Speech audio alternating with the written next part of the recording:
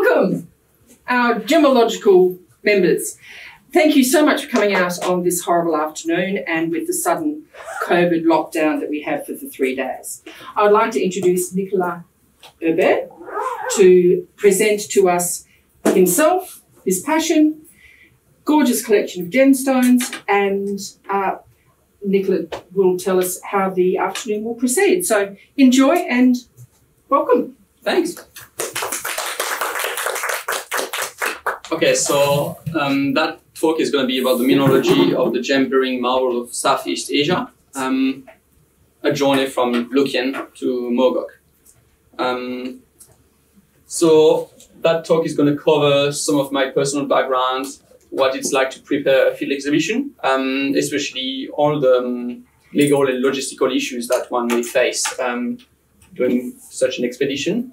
Then a more scientific description of the reason behind similar mineralogy between those two places through structural settings and age, host rock, geochemistry and pyrogenesis, and fluid inclusions, pressure, temperature, and all that information we can gather from fluid inclusions.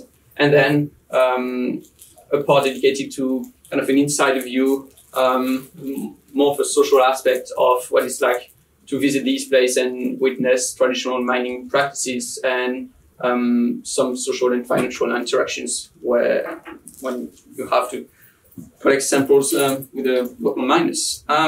So who am I? Is that better? No, that's all right. That's all right. With the background, please. Okay. So Nicolas HEBERT, as said before, French, in case people didn't pick up my accent yet. Geologist. I'm working for Dalgaranga gold mine right now, so 80 kilometers west of Mount Magnet, the Yilgarn Craton. I've been there for a year and a half now. And because WA is one of the best places on earth to be a geologist because there are so many mines. So I was born in Chartres, which is a middle town located 80 kilometers west of Paris. So it's very, very flat, as you might be able to see here. So very rich history, but not so much when it comes to rocks, because it's a boring sedimentary terrain with very, very few outcrops. And you'd very much rather enjoy limestone and clay because that's all there is. So after high school, I went to Paris to do 2 years of undergrad, or classe préparatoire, as we say that, to go for prepare for a national-wide exam that allows you to go in the uni you want or not, depending on your results. And that's how I moved to Nancy. And I was much closer to the Vosges Massif, where I could prospect for lots of copper, bismuth, barium, fluorine, small-scale deposits, but quite interesting anyway. And then it was really just a few kilometers away from Germany too, so very interesting field trips to Clara Mine in the Schwarzwald, lots of interesting micromineralogy up there, and Mendig in Eifel, where you get the Hawaii you may have heard of before. So interesting trips when I was at uni. Sadly, these areas are not really great in terms of outcrops, and during winter time you can't do as many trips as you want. So I was growing with frustration, and I started watching more and more videos on YouTube, especially about field gemology, and through the GIA field gemology channel at the time that was still online, that was directed by Vincent Pardieu, and that got me hooked. And so what was the next step? Uni required me to do some internships. I already had done an internship for the first year at the CRPG, which is the Center for Research about Petrographic and Geochemical Analysis, but it's more about deep earth and planetary science and stuff like that. Even though we got some researchers which are focusing on gems, like Gaston Giuliani, you may have heard of him. I thought that maybe doing an internship with Vincent would have been a good idea.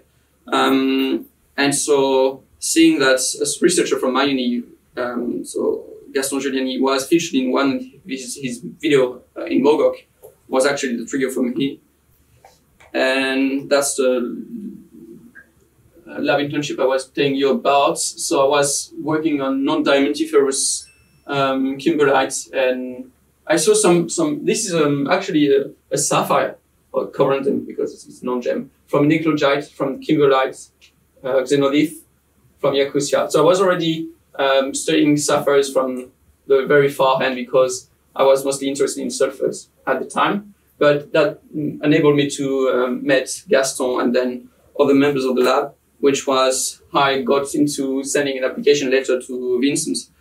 But I had no positive answer, and then I did an internship at the Ministry of Mines in France, which was good too. So some more field trips in France, which are only available during August, because otherwise, just like the outcrops are covered with snow.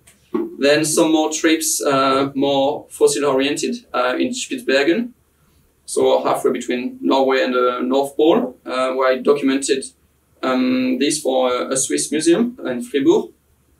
And the exhibition is actually taking place right now, if you can go in Fribourg and visit this. All about Devonian fossils, so very similar to the Gogo formation we've got up north in WA.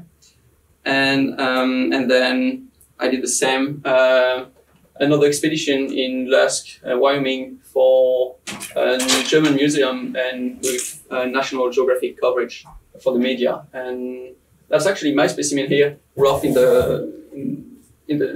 situ, and then after preparation you can see the teeth, which is about that long. So quite impressive stuff. Anyway, and so all of these expeditions prepared me to making a much greater, much longer one after I graduated. And so then I took kind of a gap year and visited a few places in Asia. So I visited different localities, so Chantaburi, Ratanakiri, Wexai for the sapphires here. I visited the aquamarine deposit there in the kaolin mines.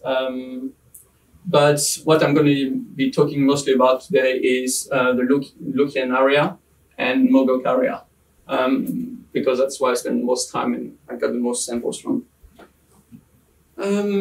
So about that trip, obviously it involves reading a lot because you want to know what to expect, what not to miss going there, and you're not going to reinvent the wheel. So knowing what has been done already is very precious information, and now it's so easy to access papers. You go online, Sci-Hub, and then you get all the research you can ever dream of. That also goes into making a research not in just journal papers, but also Facebook and Instagram. As crazy as it sounds, that's where the regular miners are publishing what they find. That's where people are speaking about deposit in a more casual way, and you get much fresh information going through those kind of social media. So it was actually quite useful going there and then checking what's happening, because for instance, all the documentation about Wexai sapphire deposits said that was a 2012 paper from Hughes, and no one has said that this might not close. So I had to go there physically and see, oh, it's closed and there's nothing less to be seen. I found the place. Anyway, and so the idea I got in the back of my head was I wanted to document the best I could my trips in the different gem mining areas. So I would kind of have a portfolio on my Instagram. So then when I would be ready enough, I could then contact a key field gemologist, that would be able to give me hints about how to get in Myanmar and Mogok, because it's really, really hard to go there if you don't know how. So as I was telling you, we're going to focus in the northern part of Vietnam in Luc Yen, because there are just so many different mineral species coming from there. You get all those BGY sapphires there, which are not going to be the subject of the talk. All we care about is that shear zone there. And even in that shear zone, we're going to separate the area which is really marble hosted, because the other one has a kind of metamorphism, which is more nice sedimentate assemblage, which are not the subject of that talk. So going to Myanmar was kind of an issue, because even though I was in Laos, I couldn't cross that Lao-Burmese border. Only the nationals can, foreigners can't. So I had to figure out another way to go, and I was on a budget, so the plane was not an option. And actually, that place, HEBERT, is very seldomly used, but does work, and it's just near the Kanchanaburi sapphire mines, which are no longer active, and they only mine pebbles and quartz gravel from there. But that was worth a visit anyway. And then went up north from there to Dawei, Rangoon, Mandalay, and then finally Mogok. So as you can see here, that's a road that has proper grading on only one side because it's too expensive to do it on the two sides, and that's the way uphill. So when you need more traction, you get that on the way in, but you don't get that on the way down. Just like it's saving resources wherever you can, because that's requiring energy when you don't have manpower, where you don't have the resource to build proper roads. So it's, yeah, the means of locomotion can be a bit weird. You got the scooter is a very convenient way to access the remote areas, even though sometimes it's not really like the safest place. And I'm sorry. So you get a leech. Yeah, I think so. Yeah, that's a common thing to expect in the Vietnamese jungle. Next time I bring some proper gumboots, but I didn't know at the time, and so yeah, that's what happens. And no, that's what it is. You have to, during these trips, you have to cope with electricity shortage, which are very, very common in Myanmar. Not so much in Burma, in Vietnam, but you would see often on the bus stations street vendors that offer those Chinese extra batteries, because they actually fund that business of providing electricity to people that need them, because those trips are like 7-9 hours long to go for a few hundred kilometers away. And because you don't have consistent power, that's making the trip more difficult, because then you have to think, oh, I want to access that information, so I need to save a paper version of that, because I won't be able to check online because my smartphone is going to be dead by that time, or I need to recharge the batteries for my camera or stuff like this. So there's lots of planning that as a Westerner we might not think about in the first place, because the reality of the field is, yeah, it's what it is, and those electro generators are noisy and don't always work even when you need them. So that's what it is. So crossing borders, as I was telling you, I could not directly go from Laos to Myanmar, and even if I wanted to cross here, which is legal, that part of the road is illegal for foreigners. So you are stuck there unless you take a plane to go to Mandalay or Yangon. So the most common way to transit from Thailand to Burma by foot or car or whatever is at Mae Sot. But what I did on the way in was to go through this place and then join Mogok, which is where all of these waypoints are stored. So that was the map of Burma as per the French government when I went there the first time. So you can see that Mogok is just in that orangey corner, surrounded by formerly unadvised area. And with the current situation, I've got an updated map, and now everything is in orange, and the red is still red. So about that place here, Mae Sot, I want you to know what it's known for, which is one of the most common for smuggling gems. That's the most common way for smuggling gems. So you get here the river, which is defining border, or was defining, because you see that the meanders have changed now, and so the historical border is quite different from the current one. Anyway, and so that's Thailand. You can see that that's Thai writing, and that's Myanmar on the other side, which is the Burmese place, and that's the Friendship Bridge. And if you zoom in that Friendship Bridge, so you get the customs on one side and the other side, and there you got some boats, and they go from one way to the other one. Because the Burmese don't, and the Vietnamese, the Thai, they don't have to show the passport every time because they are neighboring countries. And so there's lots of exchanges that doesn't go through the proper custom process and evade the regular way. So about the export laws and customs.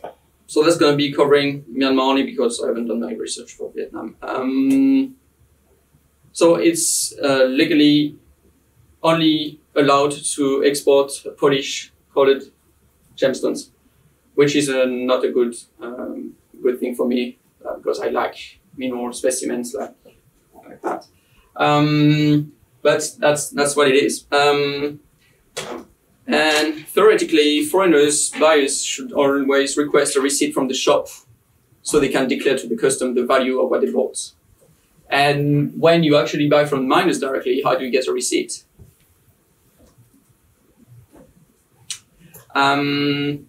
So there is normally a 15% commercial tax and 25% income tax on profit for the larger scale enterprise. But for gemstones, the proper taxation is normally 50%. Which is huge. It's huge. So as I said, when you are buying in local markets, it's making it very hard to get a proof of purchase stating the value, and as a result, lots of the exported gemstones are undervalued for customs. And even though Myanmar has opened, that's from like a few years ago, to international trade, as it's still in the process of becoming a country under development, there are still inconsistencies between what the law says and how the law is actually applied. And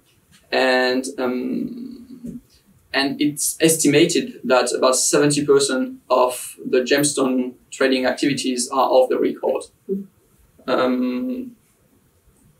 So the Burmese law do not limit the quantity of gemstones that are sold to foreigners. That's quite common to be offered too. I was offered that quite commonly. I didn't get to see these because I'm not a large enough buyer.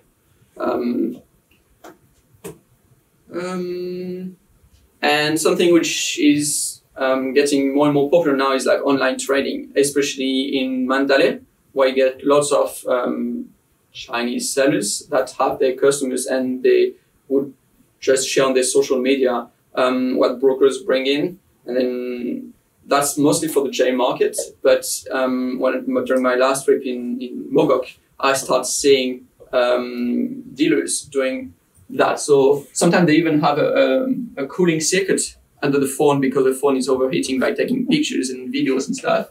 And so they've got their whole setup, and then all the brokers are queuing to show them the stones, and that's an efficient way of doing business, which is what it is, and it's growing now.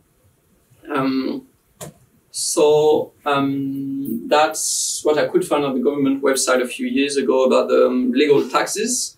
That's if you are buying from the Myanmar Gem Emporium. So then you got about 30% taxes on rubies. Sapphires are about the same. But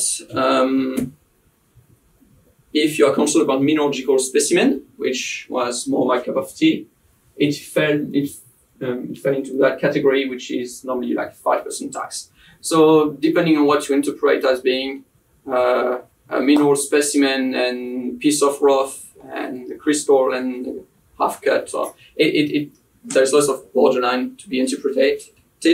And how come these have a tax and not be allowed for export if they're actually, no, it's weird. And 5% is actually lower than the export tax for whales, dolphins, porpoises, manatees, and dugong, and seals, and sea lions, and walruses that you can eat because they are under meat offers as primates and other stuff. So that's facts. So that's a piece of information I found on the GIT website in Thailand. And that's a map from Hughes, which is illustrating the smuggling ways of gemstone out of Burma. So that's the way I told you about, where there is a river crossing, and as long as the stones are on the other side of the river, then they are Thai, and sometimes they are called Thai gemstones because they're Thai. And that's why Mysot has quite a decent sized market with mostly Burmese material. But there is also Tachilek and Mai Hong Song, which are two ports for smuggling. These areas are controlled by independent groups, and yeah, there is not much more to be said about that because as a foreigner you can't really access this place and tell what's going on there. But that's some of the known ways of getting gemstone out, and it's estimated that 70% of the stones go off the radar. Yeah, so I'm going to talk now about how taxes are paid on gemstones. You have to have an indicative value of that gemstone is worth 10. I'm going to put 50 tax on it, and it's going to pay me 5. But is that worth 10? Is it 20? Is it? So because it's hard to put a price on, there is always a bit of tea money involved into making a lower estimation of what the production is like, so that then the tax applies first, and then the real value of the product is then exposed, and that's where the shareholders, because most of the time the production is actually shared among different mine owners, it's done. So I have visited a place where I'm going to show the pictures just after this one, where as per what information I could gather, basically there would be like 20% tax on what they found, and based on the first estimation, which is like, say, it's worth $100 or whatever. And then the real value might be around twofold, a bit more, which is decreasing the tax back to about 10% of what it was originally. And then, so the profits is actually split against like about a quarter is bamboo expenses, just to make the structure of the pits stable enough to go there. And the electricity, the pit is deep enough, and there is some electrical assist to recover the gravel. And then the pay of the miner is actually less than the electricity bill. The chief miner gets a bit more, about 12%. And the royalty for the landowner is actually the biggest, with being about a third. And so that's taking example in that mine, which was a square pit, which is a very typical way of accessing the gem-bearing gravel, about like 10 meters deep, maybe a bit more. So they call that leaving practice. This was a month old when I visited it, and they hadn't reached bedrock yet. So it took them about 20 seconds to recover the bucket. And so that was about like 300 buckets a day. And there was a team of 5 miners, 3 downhole and 2 on the top. And as you can see, this one is 100% renewable because you don't have a single use of electricity. It's just manual labor. So that's what the pit looks like from above. So some bamboo and wood constructions, some leaves for étanchéification, so to avoid like the water leaking. And that's a deeper one, which was just on the side where you had untagged electrical circuits with a fairly straightforward indication of how the motor did work. And yeah, you don't even need to be literate to operate that. So that's kind of cool. So the name of that mine was Roof Rock, so Kyok Moi. And I was offered some of samples of magnetite that were found in the gravel, and they know that, so basically they're putting all the gravel out, and when they start having positive magnetite signal, they know that they are going to be in the good layer, and it's more likely that they're going to have spinel. And actually this one has a mix between spinel and rubies. And yeah, and just after that picture was taken, they pulled out a concretion, a stalactite that they really enjoyed displaying as ornament. And that was very multiple, quite interesting anyway. And so in that instance, they were stockpiling the dirt because when I visited that place in February last year, the mining license hadn't expired yet, but were expected to expire in the coming months. And so they were building up the stockpile as much as they could and to process it later on, once it would not be legal anymore to mine. And actually they also were lacking water to wash the gravel anyway. So yeah, that was the idea behind that. So you can see the scale of things. It has nothing to compare with the ROM on a proper mine site in WA. So that picture here is the auction, which was held annually in Myanmar by the Myanmar Gem Enterprise, which is a state-owned company that is both issuing the license, creating the regulation about the mine places, and has some commercial activities. So it's operating the mines, some of the mines that they award the license to, and that's the only way to buy from the government mines at these auctions. And if you've seen on the media that the US or the EU have condemned the recent junta by stopping exports, this is what is targeted. That's not the small-scale mining, because there is little way of controlling what's happening there. That's these events. So if you want to know more about these events, so if you want to attend one and you want to buy some gems, you've got to pay a deposit of 10 grand euros. So it's going to be, yeah, it's going to be, I don't know, about 16,000 Australian. And for jade is double.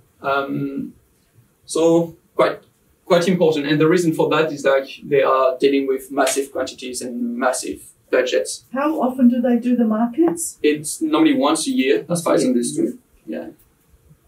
And just so you have an idea of figures, the jade market there is like orders of magnitude greater than that of selling rubies and sapphires. Obviously, they make profit both ways. So that's the Myanmar journal. This, I think it was 2 years ago, they sold 500 million euros worth of jade. And the gemstones were worth 370,000. So you get like 500 million and 370,000, like orders of magnitude. So, yeah, boycotting jade is actually more powerful than boycotting gemstone if you really want to boycott. And actually, it was mostly leftovers from the previous exhibitions, because there was some previous suspension of extraction. I put some of those slides online, so if you want actually to read through the articles, yeah. So then you get the question, who do you want to buy from? You can either buy from these sales, which are gonna be influenced, like providing some benefits to the army and the government. And you could also buy directly at the source, which then is not properly legal because you've not used the proper legal channel. But you know that the money is going to be helping the proper inhabitants of the land and the villagers, which happen to be miners when they are not on paddy fields or growing crops. So that's a picture of Chopia Tat, which is located on the very western side of the Mogok Valley, on the other side of Chapin. And so that was an army-owned and operated mine, which is named Yadane Kadekada. And I visited this place 2 years ago, 2.5 years ago. And so basically from the look at there, you could see there was a jig and there were about 20, 25 people tops, villagers from that place that were recovering the leftovers and doing the canassafe from the leftovers.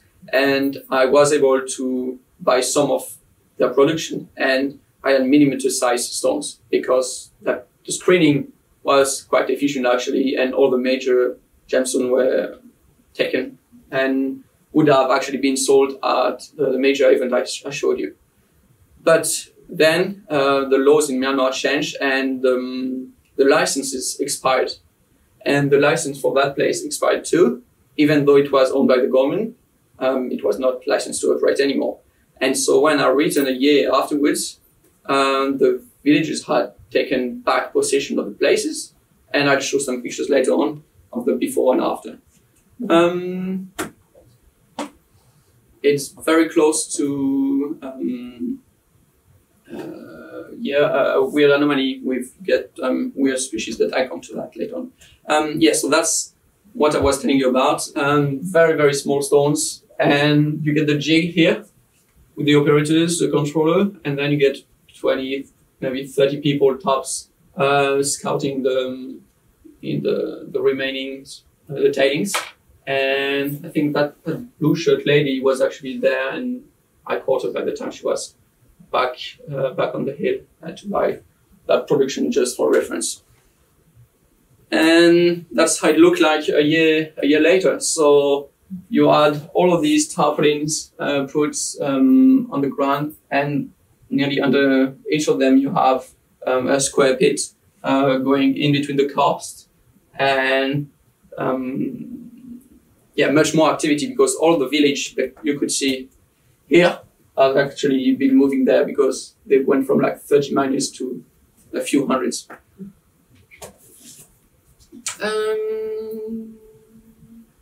Mineral market.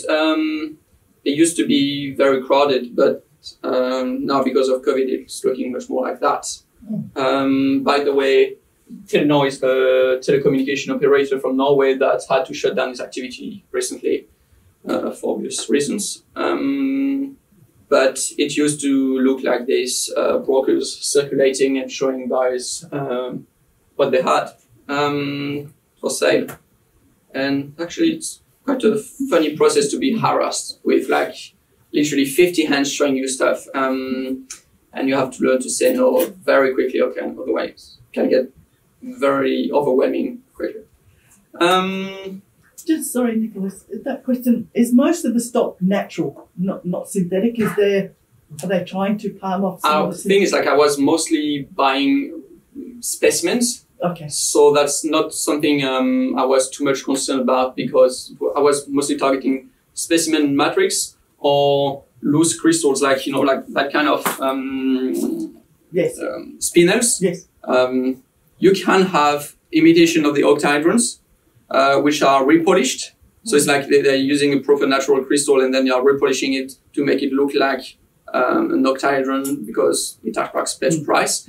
But I haven't, because thing is, like, if you start buying rough, people see that you buy rough, they are providing you rough. If you start buying minerals in matrix, more minerals in matrix come. If I had started buying cut stones, then I would have been offered more cut stones, and maybe some people would have tried to give me some Madagascar material or something.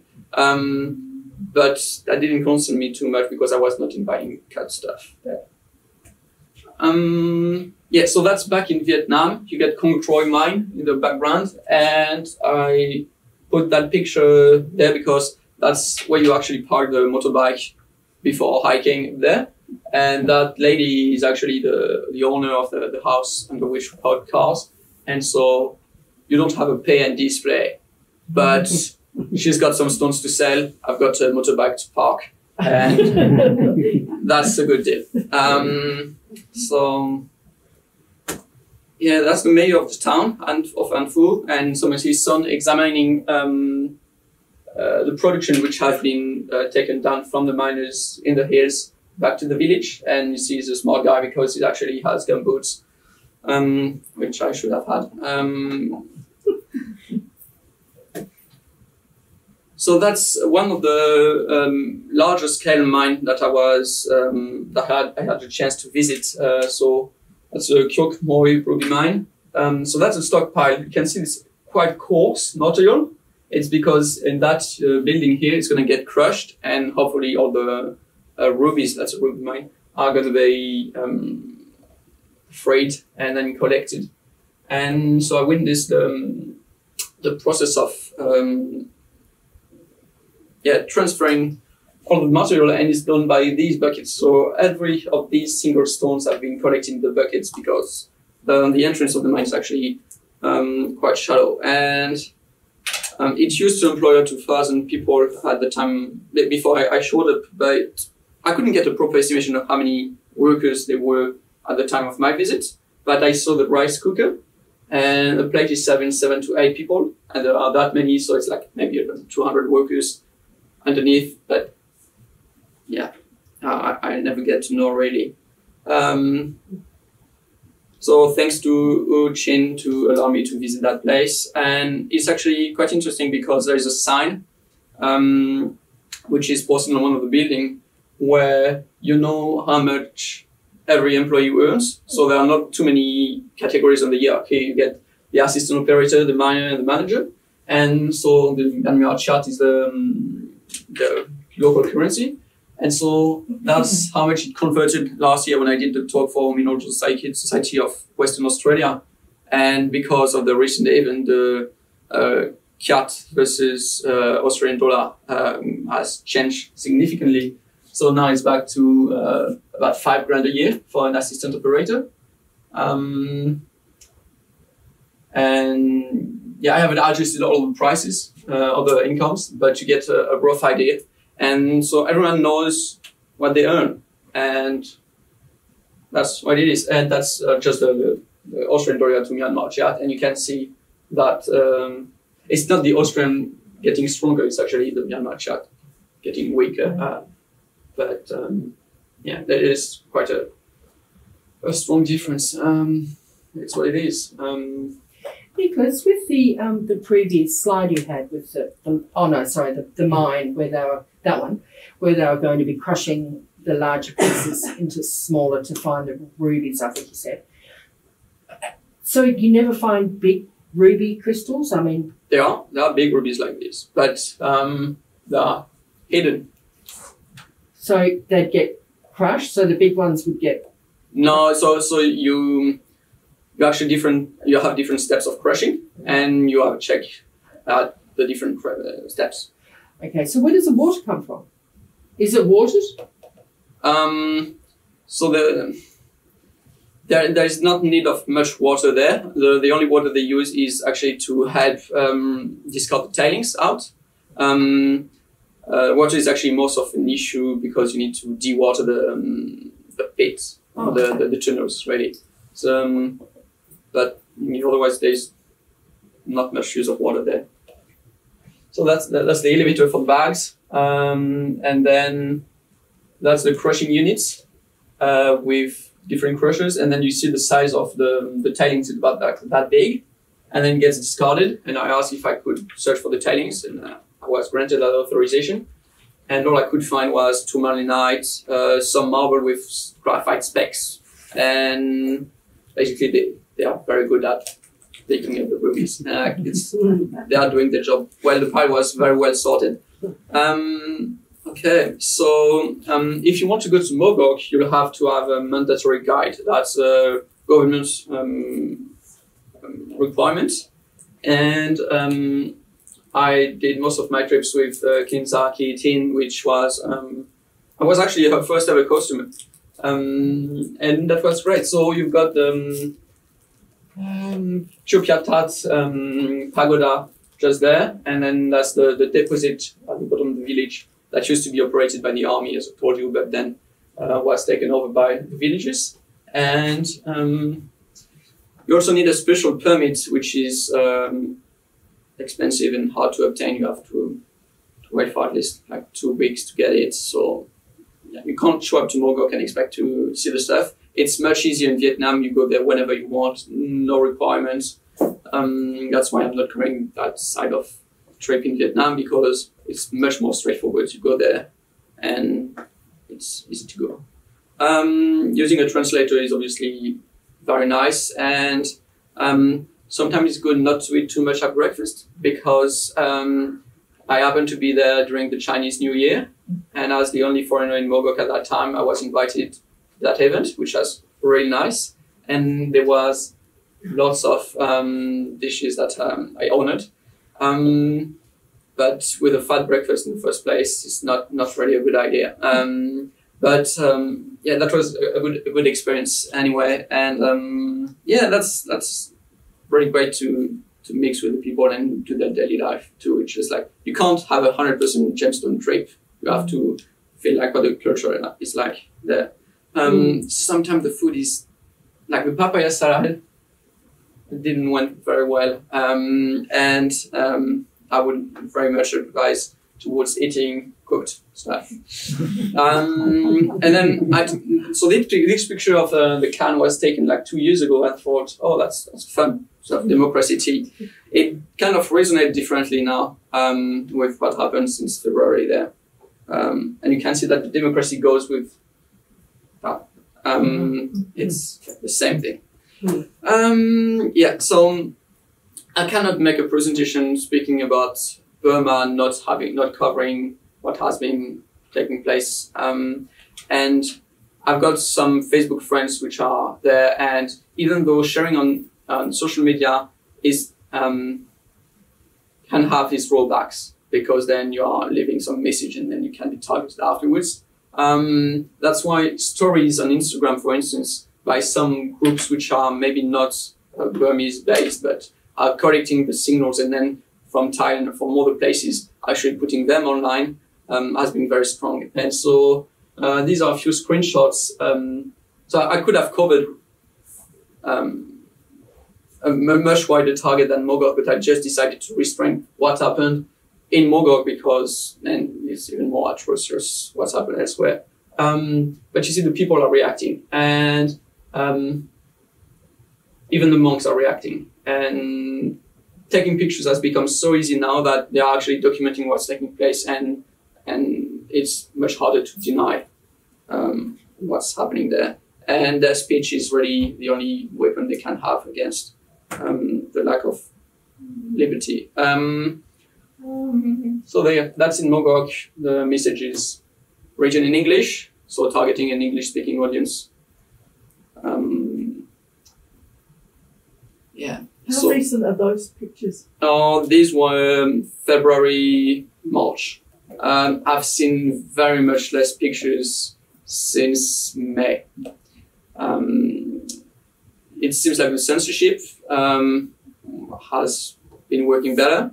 The fact that they restrained access to internet during certain hours of the day, if any, has worked very fine too. People know how to use VPNs, but not everyone can pay to have a VPN. And I was discussing with some of my friends which are still there, and now the police is actually checking their phones on the streets to see what's on the phones. So you can't even have pictures stored on your phone that you may be sharing not online. Even that is hard. And so when I was preparing that talk, I asked some of my friends, I'm going to have an audience. I don't know how big it's going to be, but it's going to be an audience anyway. Is there anything you want me to say to that audience? And it's very well into those screenshots already. I was told that story of that being searched in the streets about the content you may have on your phones. And I was told too that they fear the night, because every night is another time of darkness and they don't know what's happening. And the military junta likes to act during the night because it's so much easier. And they've seen atrocities. There's been some bombing. There's been like literally in the heart, in Mogok. Capturing people regardless of the age. If you have a target and you can't actually kidnap that target, let's kidnap the wife or the son. It's hard stuff going there. So yeah, and that's why you get such massive mobilization. So that's the lake. That's the Mogok hotel. That's the market just there, and you can see the streets are filled in with people. So it's very hard to be legally allowed to have a drone in Myanmar. You can't, if you want to arrive in Mandalay airport and you've got a drone in your luggage, you don't have a drone in your luggage anymore. It's taken. So these images are quite precious because seen from the sky gives you a better idea of what's going on. And so you get the main, I forgot the name of that pagoda, but it's the main one in Mogok with all of the treasures and the donations from people. It's like loaded with rubies and it's really, really nice stuff. And then an explicit signal from people with a market on the background. So this stands for the civil disobedience movement, which was mostly taking place in February, March, where every worker and like for the banks or for our government service or teachers, no one was ever working for what they were supposed to do, just to block the system, because they knew that was the only way to limit the propagation of the disease to some extent. Another view of the main area, still the market, the lake, Mogok Hotel, and you can see the crowd, and yeah, they just don't want a military coup. They support the government that was ejected, and a few days later, this is what the same area looked like. So you get policemen, and if you actually look at that screenshot, that's automatic translation. So it hurts not to enter the zoo, and they say there are animals they can bite, don't enter. So the thing is, like, these policemen are nicknamed pigs and dogs. I mean, that's the translation I could get from Burma. So that makes sense now, the zoo and animals and stuff. Yes, that's what it is. That's one pagoda with a fairly clear signal. I think this one was taken in Mandalay, that doesn't change much. So now, let's go back to the proper gemology and mineralogy, and discussing the reasons behind like similar mineralogy in Luc Yen and Vietnam. And let's get started. So the subject of that talk is going to get restricted to what Giuliani and his co-author have called the taped 2A2 rubies and subsequently spinels, which are displayed on that map in yellow here. And you can actually see all across Southeast Asia, but even Central Asia. I haven't visited those places, so I'm not going to discuss these, but it does happen there. And it does happen in Mahenge too, but it's not the exact same kind of marble stuff. So we're just going to concentrate in Myanmar, so Mogok and Mongshu, and Vietnam. That's a fairly recent publication that I would highly recommend reading. So it does make sense to actually speak about these places only, because as you can see on that graph, they are making a single cluster. So that's plotting chromium content versus iron content. And you can see that Mozambique is very distinct to those Burmese and Vietnamese marble type deposit, marble type and phyllite type. It's worth 1,000 words here. If you go a bit finer in the details, so let's zoom in just there, because okay, we know that the iron content now is a very good discriminator between these and that, but you can still have some heterogeneity in the iron content at a low scale. So if you actually having a look at the iron content here, you've got that heart here of the ruby marbles, still very similar from Mogok to Luc Yen, but you see that the gallium of your magnesium ratio is a good indicator to separate those two populations. And yeah, let's move on. So I don't know if you've heard of principal component analysis, but you can do a quite complex statistical analysis where you have a look at all the different trace elements, and then you run the algorithm, and it's going to give you some vectors, some factors, which are a combination of different weights you give on different elements. And so you're going to make one element matter more than another one. And if you have the proper coefficient, then you can plot these on a graph, and then that's going to discriminate better different origins. And that's what has been done for that study, basically.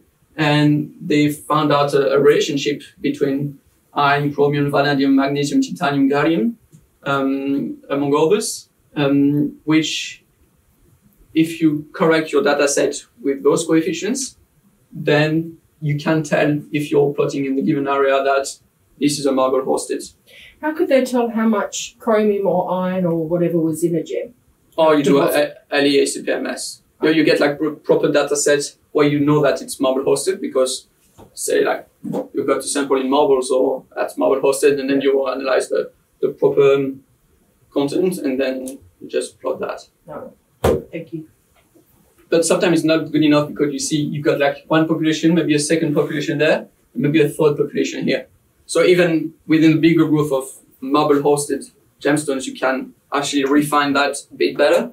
And if we go back into like those kind of digraphs where you are actually getting on the 2 axes 4 different signals, you get the iron over magnesium and gallium over magnesium. So actually it's 3 components over 2 axes. You can still differentiate the skarn rubies to different high vanadium, low vanadium rubies. And I do actually have a sample. So that's a spinel on skarn. That's a proper skarn and that's a proper spinel. And until quite recently, that was the only one I own, which was related to that kind of skarn mineralization, which is in the contact with marble when you get that felsic intrusion, and that boundary, you get those weird phenomenon. But very recently, I actually purchased that specimen there, which has some rubies and pinite on marble matrix, very close to where that pinite and rubies in skarn matrix is. And that's a sample of green calcite and spinel. And that green calcite is also typical of the skarn hosted deposits. So I haven't done that kind of analysis with vanadium, chromium, and iron, titanium, magnesium content just to plot them on that graph because I haven't been able to gather my own data yet. But eventually it would be something quite interesting to do on those samples. Yeah, so this comes from a new pinite deposit, which is very close to the older ones. And it's been named Piglets. Piglets, I guess, because of the recent events. I don't know. Yeah, more about the geological setting.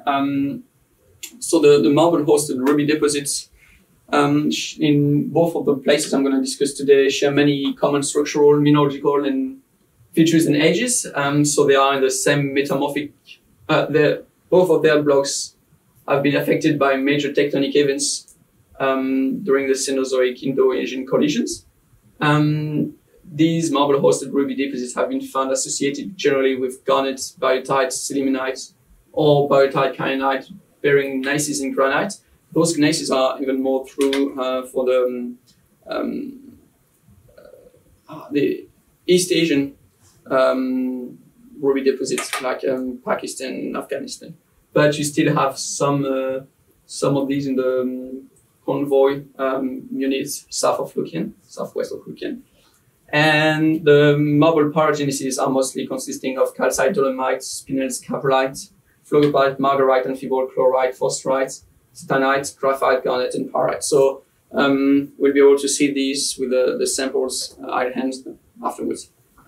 So in that specimen, for instance, you got calcite, rubies, and then you get those mica, which are very likely to be margarite. It's not analyzed yet. And just there, you're going to have some bits of scapolite.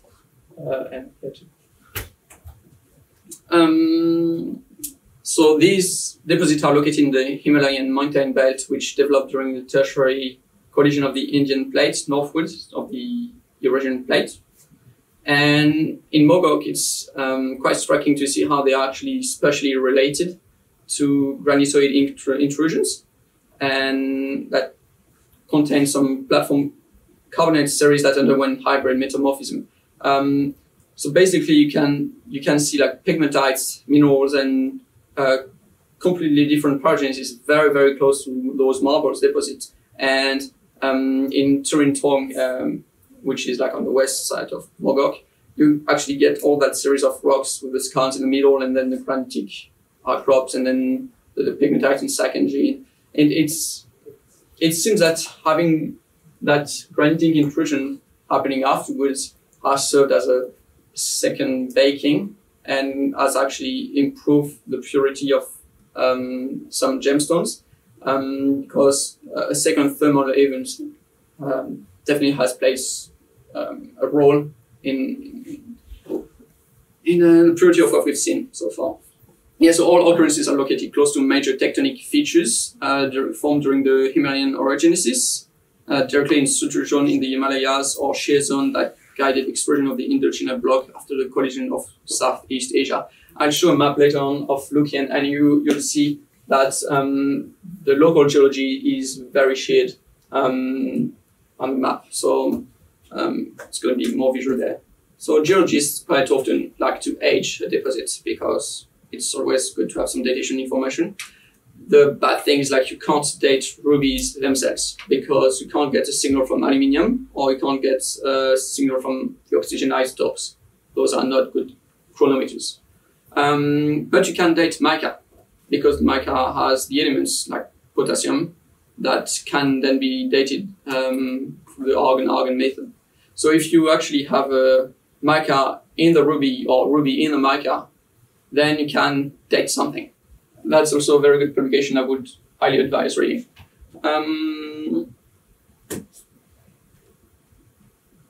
And so basically all the edges we have are edges from mica, but because of the way the mica was associated with ruby, we infer it's actually coming from the ruby. The edge is that of the ruby. So it's either a syngenetic growth with rubies, and so the system closes when the rubies stop growing, but it also depends at the closing temperature of phlogopite, if it's a phlogopite inclusion, because sometimes the closing temperature can be higher than the one we're looking for. The ruby-bearing marbles cool through temperatures appropriate for argon retention in phlogopite about 18 million years old later than the proper formation. And so that's the condition of ruby crystallization here. And that's the closure of the argon-argon system. So all of that to say, we've got some uncertainty about that, but we've got some figures. And that's a map, again, from Garnier, that is highlighting the different edges. And Mogok is thought to be about 18 million years old. 17 million years old, which is actually a bit older than the more recent Hunza and Shuma, a bit more recent than Yekdalek, and much more recent than Luc Yen in Vietnam. So 18 million years old and 38 million years old, which is on the scale of things very recent because you don't have those edges in the Ilban Craton or Yilgarn Craton and stuff like this in here. And the Luc Yen age was dated from the zircon, not the mica I was mentioning before. And the mineralization actually occurred while there was ductile deformation at the peak metamorphic conditions in the Red River shear zone, which is that shear zone here that we're gonna see a bit better just now. So you see the overall structure of the units. So that's the Red River shear zone. And that's where Luc Yen is, and all of the ruby deposits are actually located on that side. And that unit here is hosting some other interesting minerals like sapphires and other kind of rubies, but they are not really marble hosted. They are more like in gneiss, and so I won't talk about them too much today. Yeah, I've got some notes about that, but it's getting a bit complex unless you're very interested about the age. Once again, I would advise if you want more to do more, just go back to that geological review by Garnier, and you will get all the details of the different events. Yeah, that's very good job there. So another way of figuring that's the Greenland rubies. You might have heard of the Johnstone rubies. So like 2.7 billion years old, 600 million years old. And then we've got all of the Himalayan deposits. And the one we are interested in is Luc Yen here, Mongshu and Mogok, which are much more recent on the scale of things. Can we get a picture of that or a copy of that? Yeah. This one is actually available at ResearchGate, blah, blah, blah.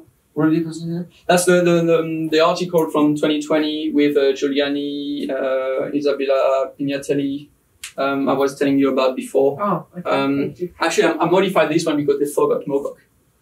So I inserted Mogok there. On the original one, you don't have it, and Mongshu is located there. But yeah. So yeah, I'll forward the modified version. They actually had scheduled to put Mogok there because there was already a dot at 18. Yeah. But I don't know, they messed up the legend, did not appear. So a petrographical analysis showed that the ruby-bearing marbles form under the amphibolite facies, which means it's like between 600 and 790 degrees, which is quite a large ballpark. So there is actually a way of getting more precise.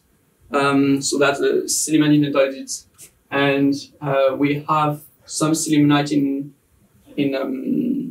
Mogok that I'll show you later on. Yeah, so that's a good indicator that we are around that line, but there is a need to refine how far on that line we are.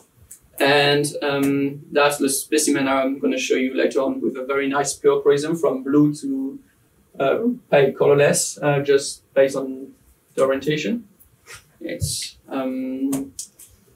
yeah, so there is a way to constrain that pressure temperature, which is on the fluid inclusions, and basically that's still referring to Garnier's paper. And that's her result here. So based on the fluid inclusions they trapped and analyzed. So just showing the results, not the science behind acquiring the results. That's the conditions between 620, 670 degrees and 2.6, 3.3 kilobars. And when you actually analyze the whole rock and you look for the aluminium content in the calcite and the chromium content in the calcite and the vanadium content in the calcite, there is enough of these to actually make the rubies. You don't have to infer the presence of another extra source for aluminium. There is already enough impurities of aluminium in the calcite. It's sub-pure. It's not pure enough, but that's sub-pure, which is giving you all you need to make those rubies and spinels. So how is the aluminium hosted in carbonates? Where is that source of all of these elements? And how did these elements exit in the matrix to actually form those minerals that we're interested in? And how did they actually get to concentrate and make that deposition? So as you know, marble-hosted ruby deposits represent the most important source of coral gemstones from Central and Southeast Asia. And just having that is not enough, because if you don't have chromium or titanium, that's going to be colorless and of very little interest. So we both need to know where the aluminium is coming from, but where the chromophores are coming from. And the carbon and oxygen isotopic analysis of the carbonates in the marble show that the marble actually acted as a metamorphic closed fluid system. And so that means that we don't have to infer the presence of an external source that has provided those elements. Once again, because these elements were already there. And graphite has played a big role, because if you actually have a look at the isotopic signal of graphite, you can see it had an organic origin, which means that it's basically dead matters that turn into graphite. And in that specimen from Tet Kalchan in near Burma in Mogok, you get some specks of graphite here. And if you think about that, it means like you basically had dead algae, or maybe not plants, because we are more, well, it's not quite the right environment for that, but mostly dead algae that turn into graphite, and that graphite was a principal component into reducing the proper fluids you needed.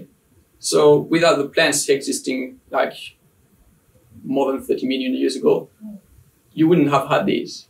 And then if you go in Mogok, sometimes you can find that. And that's apatite. That's phosphates. And what's the best sponge for phosphates in Earth? If you have a look at me, my food intake is very poor in phosphates, except if I'm drinking the phosphoric acid in cola or stuff like this. But otherwise, all my bones, which are made, my teeth made of apatite, are phosphate stuff. So basically, having a phosphate source in the marbles means that we've had some vertebrates somewhere that have turned into apatite back again. That's like there is proper studies showing this for the organic matter turning into carbon because they've seen that isotopic ratio.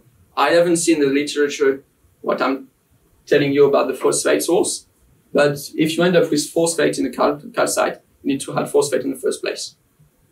And we've seen that it's isochemical reaction. You don't have an external fluid driving in, so you don't have an external source of phosphate. So you need to have phosphate in the first place. Where do you get phosphate in the first place? Skeleton. So it's actually quite exciting because that's a dead animal.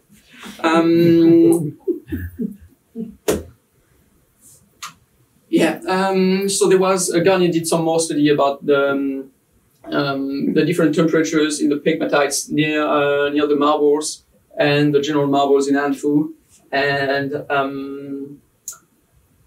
these are always higher than the closure temperature for the dating minerals.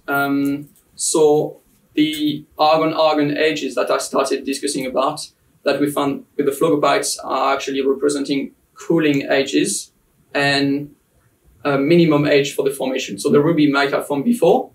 We don't know about that. What we can tell is like, at one point they were so cold that the system was trapped, and from there we can date. We can't date the proper formation. We can date when they cool down. And the oxygen isotopic composition of rubies was birthed by the metamorphic CO2 released during the devolatilization of Mogok. Maybe a bit too technical for that talk. The hydrogen isotopic composition of mica is consistent with the metamorphic origin of water in equilibrium with the mica. So that's actually a sample from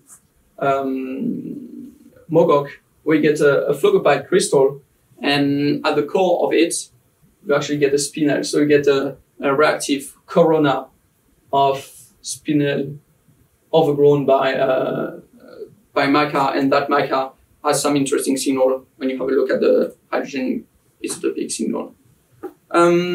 If you go into the fluid inclusion, you're going to notice that instead of the regular CO2 and bromide component, you got that sulfur present here, both in H2S gas and native sulfur, S8.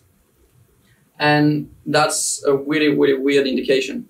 And that's what's making these so special. And the idea to explain how we end up with the fluid having the presence of sulfur in that state, not sulfate, not sulfite, but hydrogen sulfide and elemental native sulfur, is that we've had a thermal reduction of the evaporate, so sulfate from gypsum or that kind of sulfate-bearing salts, by the organic matter, the graphite I inferred before. These have actually turned the sulfate into the reduced sulfur-bearing gases and liquids, which were then able to interact and mobilize the chromophoric elements. So another indication that we had salts, not just sulfates, but also like sodium salts and calcium salt, is because you find some fluorine, chlorine, boron minerals in the marble too. And that's a very good indicator that you had evaporites, bits and pieces here and there, that are explaining why you get pockets of rubies, pockets of spinels, because locally these have been able to scavenge the aluminium and the chromophoric chromium and other elements to make those rubies. And that's what all the paper of Giuliani and Garnier and all about is like. Evaporites are key into understanding the formation of those ruby in marble deposits. Yeah, so the carbonates, calcites, were enriched just a bit in aluminium and chromiferous detritic mineral, such as clay, and those salts brought them together, and we still can see the signal of calcium, the remaining sodium, chlorine, and fluorine in the pargasite and edenite, which are these amphiboles, very nice looking green amphiboles, which are the remnants of those salts. Part of. That's from Luc Yen. So that's a satellite view of the Anfu area, which is like south of Luc Yen. And basically you can see that you've got a very, very strong structure hosting all of the deposits. So that's the paddy fields here, the plain, where all the secondary material has gathered and is being mined while the rice grows. And all of these are mostly primary deposit, but obviously just at the foothills of the primary deposit, you get tiny scale secondary deposits. And so you get those lines where you get the blue spinel rubies and then regular pink spinels, which are kind of obvious. And yeah, it's actually quite continuous formation. And that's the mine that we saw in the background a few slides ago. And you can see a bit better now how everything aligns. So these are my personal waypoints of the place I've visited and finding the literature. Okay, so several reactions are involved in forming the ruby in the marbles, and the principal one is destabilization of spinel in contact with calcite during the retrograde metamorphic path. So when you are cooling down in temperature and decreasing pressure, that reaction can occur. And so you get the spinel reacting with calcite and CO2, making corundum and dolomite. And so that's the personal sample I've got still in France, where you get all that spinel here, which is overgrown by corundum, and you actually have phlogopite too. And you don't have the remnant of either calcite or dolomite because it's been weathered out. So that's the example of reverse destabilization, where you actually had leucosapphire formed, and it seems to have been reacting with the surrounding dolomites and has created a corona of iron-rich spinel, so hercinite, and then calcite and CO2, and obviously that people has been rolled into the river, so there are no carbonates left. That's another sample displaying the very same phenomenon. Instead of being a white sapphire, local sapphire is now a faint blue sapphire, but the story is the same. You get that reactive corona, and quite rare. So I don't think many of you have seen those pictures before. It also happens with ruby. It's quite common to see that in local sapphire and a bit more rare on blue sapphires, but to see that on ruby, that's low definition specimens pictures, because those are actually not my pictures that was sent from me from Mogok. I think it's from Mogok on those slides. And so ruby dolomite gives iron-rich spinels and hercinite, calcite, and CO2. Sometimes you can even go a step further and have a complete demobilization, reverse destabilization. So in that instance, we started with a trappish corundum, which was actually of a decent size because see the finger here for scale, and then was completely transformed back into spinel. So now it's like a trappish spinel, but it's not trappish spinel because it's spinel, it's trappish sapphire that has been pseudomorphed in spinel, or retromorph, or whatever. It's kind of ugly when it's not backlit, but it's petrologically quite interesting when backlit. As I was telling you earlier, that's what we're discussing here, the marble-hosted gemstones, and in that convoid range here. that's more gneiss hosted. And so that's where you get those purplish sapphires, but let's not extend too much on that. Even though in this area, you also have bits of nice hosted sapphires, which can be there. So it's like what you draw the boundary between the marble deposit and the lithologies around. So as mentioned before, it's very important to have association of rubies and mica, because then you can actually date. Most of the time we are dating like mica inclusion in the rubies. I was surprised I managed to get a phlogopite specimen that had a ruby traps. So it's like the reverse story. You can also create rubies by removing the aluminium from muscovite and creating feldspar, doing that formula here. But that's not what is illustrated there. Luc Yen has a very weird mica species, which is aspidolite, that might be figured here on one of the spinel. And in Mogok, it's much more common to actually find the phlogopite, which is the magnesium-bearing mica, hosted in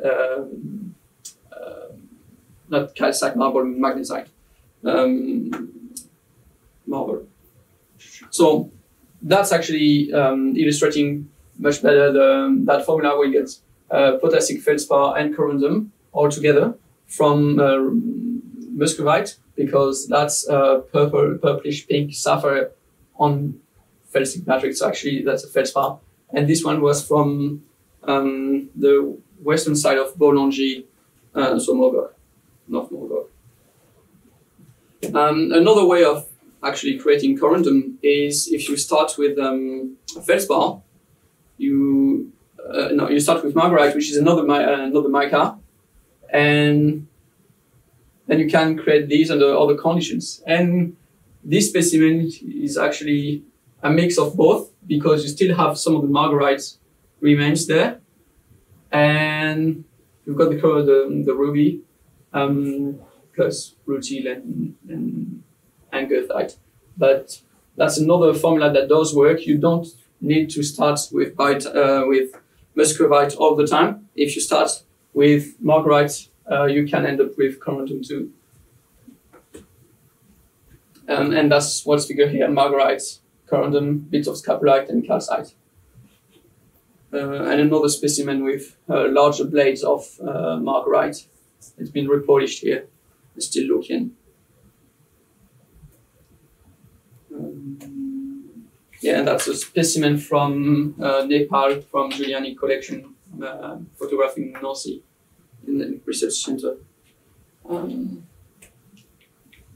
So when I show you the specimen later on, we can go back to that slide and actually discuss the different forms, because you get these in Tabekin, and then I've got a few examples of rubies from Mogok that are displaying those phenomena. And the crystals I've got from Mongshu are actually sliced, so you can't really see that anymore. Okay, so enough of the hard science stuff. Let's go back to traditional mining practices. So that's one cobalt spinel mine on the side of Anfu, close to the lake on the other side there, and you can see that it has very limited impact, because if you have a look at the number of cubic meters of dirt taken out, it's nothing to be compared with the proper mines we have in Australia. So, you know, in a few years' time, the jungle here is going to go back there, and then there's going to be plenty of sediment for the stuff to grow. So, actually, low scale, low tech is quite environmental friendly. It can look like a mess when you go there, but actually it has a very low impact overall. This has a bit bigger impact because there is an underground mine just there. That's the Bolangi tailings, and you get the local inhabitants there that are actually crushing the marble into even finer bits to release rubies. And because it's done by hand, you are not at the risk of crushing a big ruby into tiny small rubies. And actually, a few months after I took that picture, the mine there closed down because of the license expiring. Same story again. And so that means that those villagers had no outputs of rocks from the mine. And then there was some incident taking place, and eventually the villagers went directly themselves into the mine and started producing again. Actually, it's quite interesting to shine black light on those specimens. Maybe we'll do that later on, because you can end up with obviously you get the chromium fluorescent from the rubies, but you get weird minerals showing up. So you get all the sodalite group with barylanoite and concrinite and some of these species, even some hyaline, that are showing up. And I haven't had taken time to take the pictures, but we'll see the rocks afterwards. And it's mostly because of excess sulfur in the matrix, with S2 minus, S3 minus, that are reacting and giving those nice fluorescent spots. That's borderline because it's not quite marble hosted, but you still have those Hackmanite, which is tenebrous and fluorescent, and photogopite here.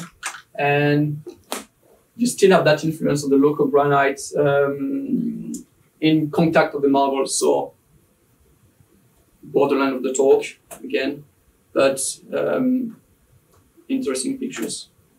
I'm going to skip that. So yeah, that's what it looks like in the field. Sometimes you got pyrrhotite, which is actually associated with the rubies, and it's definitely the proof that those sulfates that we had from the vaporize have been completely reduced by the graphite and the organic matter and have turned into sulfides. And the iron that was present around has been captured by those sulfides. And so that's why you end up with very low iron rubies, as we saw in the very first graphs, because that sulfur has trapped some of the iron. So only chromium is expressed, and that's how you end up with crazy fluorescence of those. So I'm still calling these rubies, but we could argue whether it's pink sapphire or not, because it's really pink and really fluorescent, but they call that ruby, and so would I. Yeah, and villagers happy after buying a few rocks there. And I'm going to skip this, otherwise it's going to be too long. That's a story about a mine in the 50s that explains how it was to go there. And another interesting mineralogical assemblage you get is chondrotites and spinels and scapulites, and that amphibole phase that hasn't been analyzed yet, and that I'll analyze later on if I get the chance. And that's what the outcrops look like in the jungle. And this was on the way to Keiki mine, which is the place where the blue spinels are found. Rubies are the byproducts. And literally 50 meters from there, instead of finding blue spinels in matrix or something, you had that assemblage where clinohumite. Okay, so you remember when we discussed the government army operating mine in Yadanikadakada in Chukyat at the western part of Mogok, that we had like 30 people tops. That's what it looked when I visited the place. So you can see that the villagers actually took over the place and made this their own and were mining this at their profit. And this picture was sent to me a few weeks ago. So you can see that the environmental damage that was done there is kind of non-existing anymore. And that's 1 year in between those two pictures. Where would they sell the stones from that they found?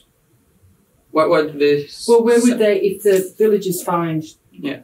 rock crystals, what would they do with them? Do they sell the crystals to someone that then cuts them, or what do they do with them? There is every step of the industry there already, and most of the time they don't need to find a buyer for a 5-carat ruby, because there are already more buyers than rubies that are being found. So it's never too much of an issue to sell the big stones, which are actually fine there, because when I went back there, I saw much bigger stones than the one I was able to see when the army operated the mine, because there was no filtering of that. And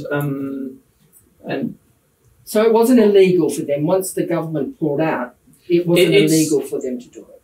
No one had a license. Yeah. Neither the government nor this. Yeah. But there are the villagers which are literally, like, sort of the satellite pictures. They are living like 200 meters from the mine.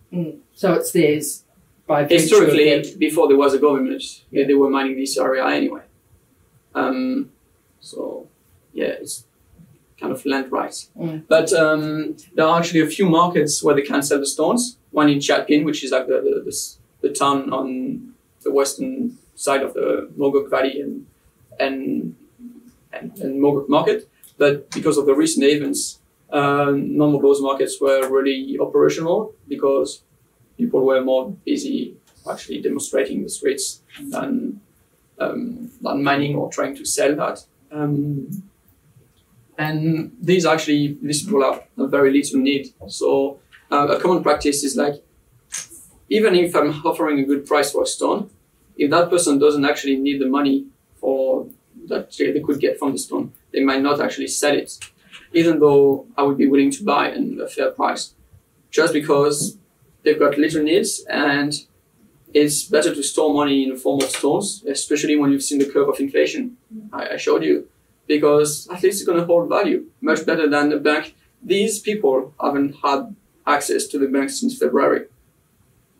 I think it was a month and a half ago, the banks reopened, and there were like a few hours of queue just so people could get $200. That was the top.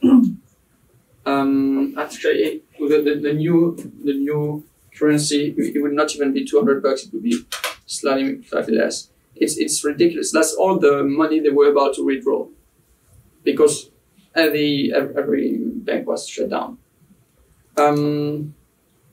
So that's why selling or holding stones is quite common, actually. Is it likely that there would be more illegal selling now because of the government's control? There was already 70% of stuff was done through through illegal stuff. It's what's legal, what's illegal. What wasn't properly recorded, shall I say. These are some recent finds. I haven't been fortunate enough to acquire some because they are already super expensive there. I've seen some David Star spinels loose, but seeing some on Matrix is really uncommon. Okay, I think that's about it. I think it's going to be tea time. So, you are all invited to the Perth Gem and Mineral Show in less than 90 days now. And yeah, see you there. And I think I'm going to do another talk there on mineral from the Alps, smoky quartz and fluorite and stuff like this. Good. Any questions, anyone? Yes. That's a fascinating talk, Nicolas. Thanks. I just wondered if it's possible to give the gems from the area provenance based on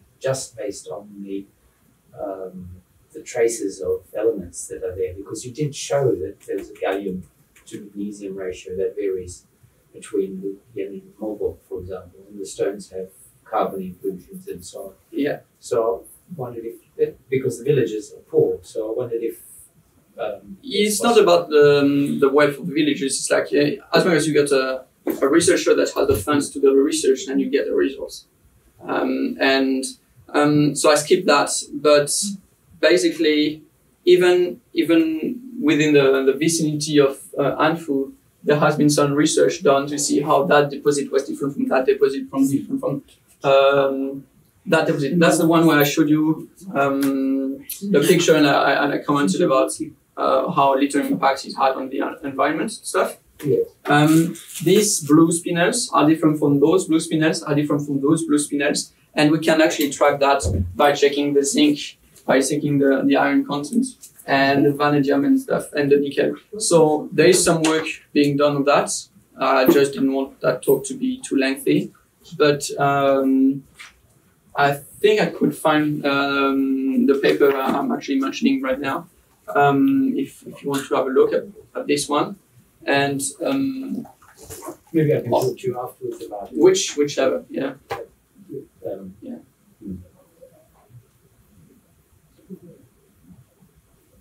Anyone else? Well, what about rehabilitation of those mine sites, both for the environment but also for safety, because you've got a lot of holes going down. Someone else comes along, they don't know where a hole is. Yeah, that's the different cultures, you know, should I say. There are stories where, if I go back into, I don't know if I've got a screenshot of, yeah, so let's say that house there, that has an owner, and this is actually the bottom of the valley, and this was mined by the English in the 1900s, and they recovered rubies there. But there are also rubies here, and there, and all that gravel was gem bearing. And so if you own the house there, your house is actually sitting on top of gem bearing gravel. And what some people did in the past is like they dug under the house, and then they dug under people's house. And then the neighbor house starts to be tilting a bit. So these kind of incidents though happened. They happened in the past. We've got record of that. And I think that's what I wanted to share with that story of the guy in the 1950s. He was discussing this. And at the same time, rehabilitation, there are different scales of mining in Myanmar. You get like those state-owned mines, which are mostly underground. And then obviously because you're removing material from inside, you need to store it outside. And then you've got that extension of the dumps and or the white area I was showing you. That doesn't quite get rehabilitated so far as I've seen. But because almost businesses here are operated by families, like the most people I've seen was in this area there, and there were like 15. These were like 6 people here, 6 people. So, and they're only mining this during the period where they are not busy doing the crops and stuff. So you've got little impact to start with because you are not removing like many cubic meters of stuff. And the vegetation in the jungle is like so powerful. In Vietnam, that's one of the places where I've seen the least impact, really, because I was going to Keiki deposit, which is there, and I went there twice at 4 months difference, 2 years ago, and there was a place in between where I told you about the purple spinners and chondrotite and stuff. I wanted to go back there the second time. I couldn't find a place. It was from the track, literally. I mean, I could find a place, but it didn't look like anything like the place. Banana trees were grown back there because you've moved that sediment, and the sediment has like released some more new minerals and stuff. So the vegetation just grows like that. It's so humid there that it's not much of an issue in Luc Yen area. I wouldn't say so in Burma. But actually, the lake looks all right now. But if you were there a century ago, it would have been looking like not like carbonic pits, but like proper mining operation. And now it's in the middle of the village, and no one's complaining about that. The only issue I've heard of and I've seen is further west of Mogok, you get still active large open pits, and the issue comes from water usage more than slope instability of stuff, because when they release the tailings, there is not always a tailings dam to make the fine decant, and so that's the same water that is then used later on, and so there is a need for filtering, and there is a battle of usage, like I want water, you want water, and we only have a given supply. And do you want to drink or do you want to operate the mines? That's the issue. I'm seeing, I've seen some reports about some mine collapse in Bangkok, in Mogok. But if you were actually to have a look at the ratio of the price invested in safety versus the price of a human being, which is a terrible thing to say, I'm not sure that Australia would actually do better. Because, when they do insurance claims and stuff, there is a price for life. That's how you decide whether you're going to have a roundabout or not. How many lives is it going to save? Life is like 3 million for French, I think, or something like that. If it's saving 1 French per year. And if the roundabout costs 2 million, it's worth making a roundabout. That's how we make decisions in France about roundabouts. If you're making this kind of assumption for mine, is it worth like spending 50 million in safety when you're actually going to save 1%? Maybe not. I don't think they are doing that kind of calculation in Myanmar anyway, because you are the one buying the bamboo, you are the one buying the electricity for the generator, so you can get the buckets of dirt out. And the less material you remove, the better you are, because you are actually the one mining that. And so there is always a trade-off between safety and the price you're willing to pay.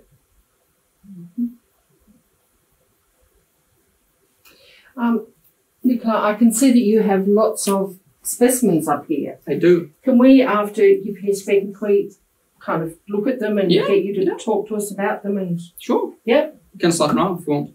Well, I'll tell you what, I'll actually break it.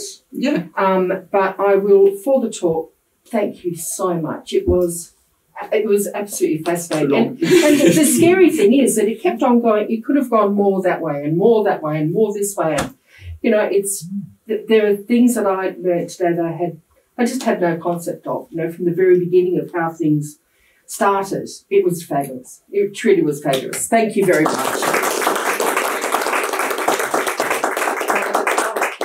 So that you don't forget us here at Gemmo House, we have got for you one of our presentation bags. Thanks. We also have a keep cup that's got a GAA logo on it, and up here. Is that the proper stubby holder? No, well, it might be a wine cup or it might be a coffee cup, but it's insulated. And there is a coaster, but there's also a bottle of wine to go with it. Yeah. So thank you so much. I really, really appreciate it. We all do. Thank you.